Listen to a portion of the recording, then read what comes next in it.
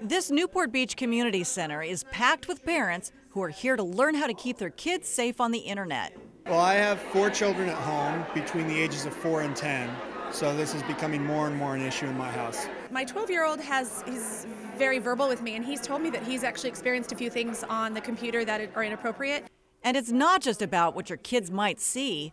Every day, new technology is giving kids new ways to wind up in trouble. I often tell parents, we're here today and we're not here necessarily because your kids might be a victim, but they also might be the perpetrators of crime, whether they're bullying somebody else or are they hacking into somebody's system or stealing music. So it's just education. Campus resource officers say it's common to find porn on the phones of high school students. Whether it was pornography taken off of the internet or oftentimes kids taking pictures of themselves, either sending them to a boyfriend or girlfriend.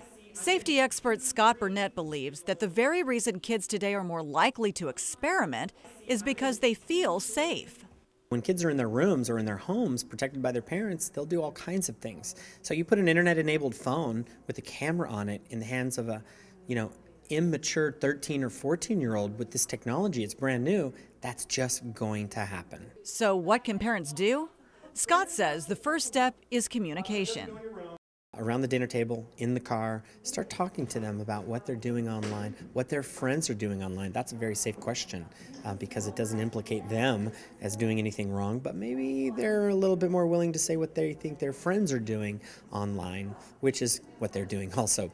What about Facebook? With the right privacy settings, it's something that parents and teens can learn together at the right age.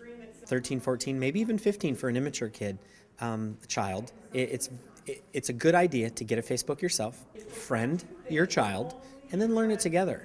You have a responsibility to teach your kid safe social networking. What about downloading free music? Peer-to-peer file sharing programs are bad news. They're full of viruses, full of pornography, scams, phishing, ways to get steal your passwords. So programs like LimeWire, Kazaa, Napster.